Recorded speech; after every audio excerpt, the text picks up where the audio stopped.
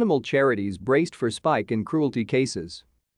The RSPCA in Cumbria says it is concerned that the next few months will see a sharp rise in the number of animals abused or abandoned.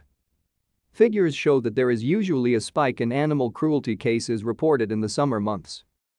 Pet ownership has risen since the COVID pandemic, and coupled with the cost of living crisis, the charity says it is braced for a summer of suffering in Cumbria. To stay up to date with latest top stories, make sure to subscribe to this YouTube channel by clicking the button above this video. 98 reports of intentional harm against animals in Cumbria made to the RSPCA last year.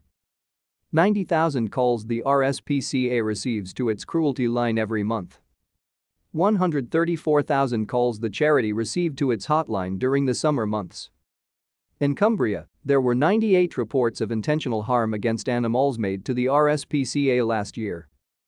Across the UK, the RSPCA receives around 90,000 calls to its cruelty line every month and investigates 6,000 reports of deliberate animal cruelty, including animal fighting and hunting. But in the summer, calls rise to 134,000 a month, 3 every minute. Reports of cruelty soar to 7,600 each month, 245 every day. Overall, the number of reports made to the charity's cruelty line about animals being inflicted with intentional harm, including beatings, mutilations such as ear cropping, poisonings and even killings, has increased by 7.9% from summer 2020 to summer 2021, with more than 2,300 reports in June and July alone. 245 number of animal cruelty cases the RSPCA investigates every day during the summer. One of the animals the charity was able to save as a result of their investigations was found in the Lake District, a German Shepherd who was found severely underweight. The female dog was found in the backyard of a property in the lakes by the RSPCA. Her ribs, spine and pelvic bones were clearly visible.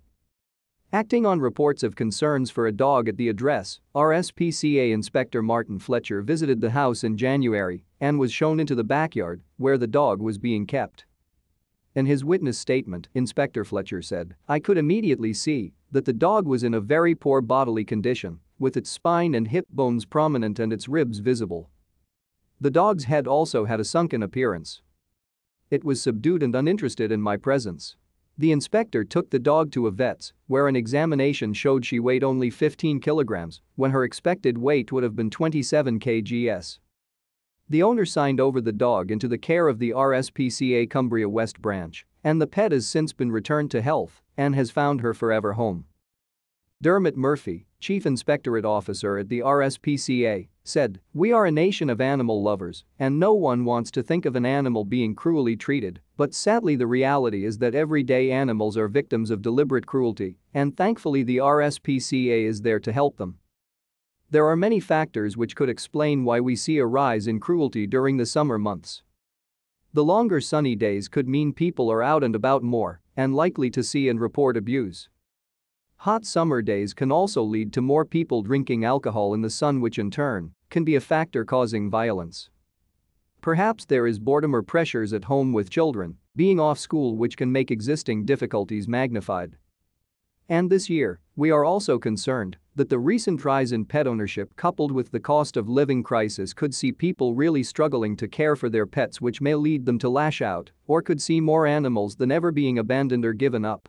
The RSPCA received 1,081,018 calls to its cruelty line in 2021, and these included reports of 1,094 killings, or nearly 3 animals killed a day. 632 mutilations, or 12 animals mutilated every week. 7,857 beatings, which equates to 1 animal beaten every hour. 38,087 abandonments, which equates to more than 100 animals every day.